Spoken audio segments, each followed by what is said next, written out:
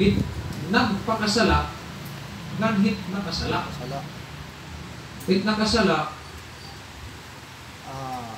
accidental. aksidente na yung mga nabuhat. Without knowing na nakabuhat ka na. Pero hit nagpakasala, iba lang itong istorya. Maarap ka na nasala, pero ang buhat, gihapon mo, bisa nasala. Buhat pa. Diba? Ha? Kasama na ito. Makuri na makuray-waray. May mga alarm na waray na makuri na ma-explain. Diba? Nakita natin. Usahay, ginagamit ni Satan na natin old life, our old nature, para ma-distract kita. Para kita mawili-balik hasala. Sering paman itbaboy, bisan kuno nimo kariguan 5 ka bisis. Usa ka adlaw. Baboy lagi ako. Kaya tungod baboy hiya, mabalik hiya gihapon, halutak.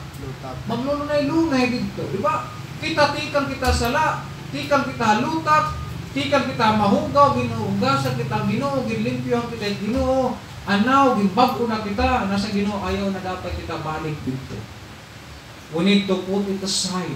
Put aside.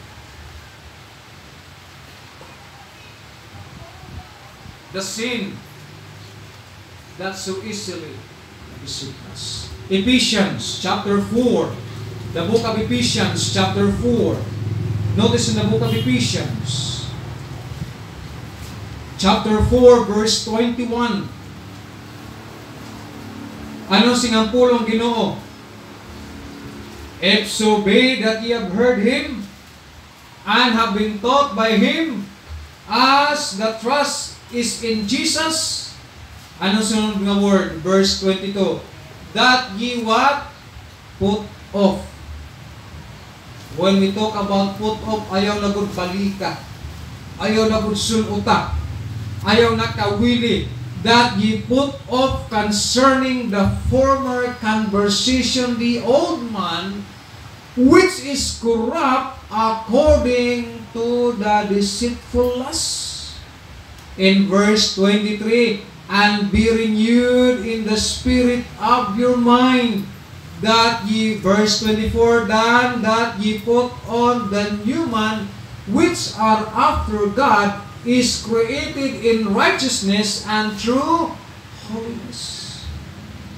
Nasa niya Apostle Paul, that ye put off, ayaw na gud balita pagsulot. Diba? Ayaw na balika pagbuhat. Isalikway na, biyain na, talik din na. Ikaw, ganahan ka magsulot ihapon ni Badong na usa na kasimana ato labanan? Di ba malayo ng baho ato na labanan? Imo na nga nibutang laban, imo lagi akong susulutot. Okay na kung kakulog pa. Pero kung 1 minute naglabay, grabe na itong baho ato. Di ba? Kaya nasagol-sagol na rin itong mga labanan. Nasa Apostle Paul, that ye put up concerning the former conversation, our old manner of life, the old man, the corrupt one, according to the deceitful lust, and be renewed in the spirit of your mind, that ye put on the new man, the new life, na ato nakita nila Ginoo, which are after God, is created in righteousness and true holiness. Colossians chapter 2, the book of Colossians. Colossians chapter 2. Ano na? Colossians chapter 2 verse 11 and 12. Ano na? Nasa nili, in whom also ye are what? Circumcised with the circumcision made without hands, in putting off the body of the sins of the flesh by the circumcision of Christ. In verse 12, bear with Him in baptism, wherein also ye are risen with Him through faith of the operation of God, who hath raised Him from the dead.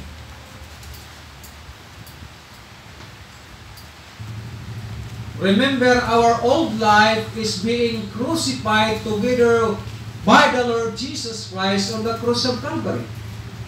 Diba? Ginako niya, at miso siya ang aton old life, gindarag gihapon ni Kristo may raisam dito ang krus. Ginlumong gihapon ni Kristo kaupon it aton old life, then pagkabanhaw, gimbili na ito halugnanan. Amo bito na sa Ginoo, nabanhaw na kita. Bila kang Kristo. Our old nature, ginlumong na ang Ginoo.